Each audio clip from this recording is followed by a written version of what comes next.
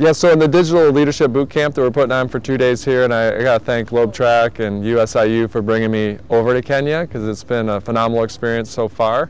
But I'm really looking forward to the 2 days, because what the delegates will learn during those 2 days are a couple things. One, socialnomics.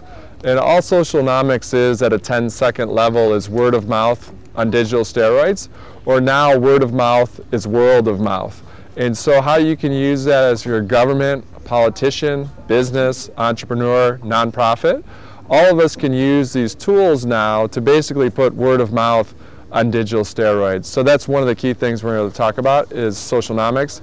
The other thing we're going to talk about is digital leadership, that digital leaders are made, not born. And so anybody can become a digital leader. It's simpler than most people think.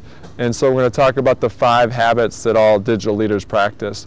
And then last but not least, we're going to look at your digital reputation. So everyone in the world has a reputation, and now your reputation is digital. And so it's both your offline and also online reputation that matter as a person and also as a company, business, nonprofit, government, politician.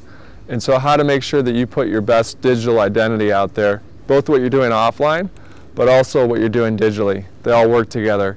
And so those are really the 3 things we're going to talk about, and we're going to interweave into that different trends as well.